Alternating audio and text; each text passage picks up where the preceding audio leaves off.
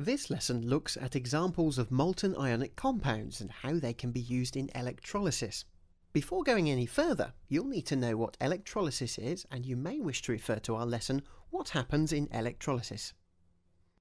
Ionic compounds are formed by the strong electrostatic bonds between positive and negative ions. The oppositely charged ions are locked into a rigid and regular structure, and since the ions are fixed in position and aren't free moving, an ionic solid cannot conduct electricity or undergo electrolysis.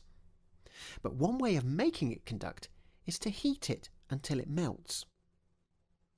In our examples here, the cations or positive ions are all metals, but it's worth noting that hydrogen can also be a cation in an ionic compound. Well, we're going to look at molten sodium chloride. The ions are a sodium cation and a chloride anion. Sodium ions will be attracted to the negative electrode, the cathode, where they combine with electrons to give sodium atoms. This is a reduction reaction. Each ion gains one electron and sodium metal is produced. At the anode or positive electrode, the chloride ions will each give up an electron and become a neutral chlorine atom.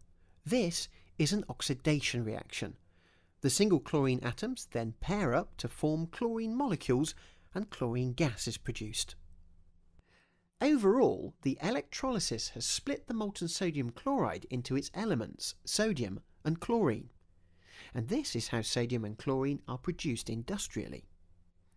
The electrodes themselves are usually made from an inert material such as carbon or graphite. This is to ensure that the electrodes aren't involved with the reaction. Another example of electrolysis is with lead bromide, which can actually be done in a laboratory.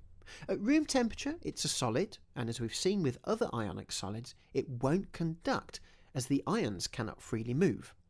But when it is heated and melts, it becomes an electrolyte. When the electrodes are connected to a DC power source, the lead cations will be attracted to the negative cathode, where they will gain electrons and become lead atoms.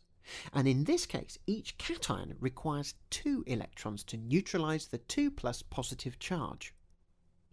At the anode or positive electrode, the bromide ions will each lose a single electron and become bromine atoms. And like the chlorine atoms, they will pair up to form bromine molecules. Now, if you were to do this in a laboratory, you'd see silvery lead forming on the cathode and a brown gas being given off at the anode. This is bromine. The lead bromide has been decomposed into lead and bromine by electrolysis.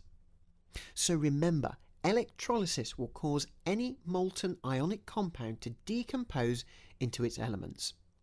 And the process is actually quite useful and is used a lot in industrial processes. One such example is the industrial extraction of aluminium from aluminium oxide, and it's explained in more details in our lesson Aluminium Extraction Using Electrolysis.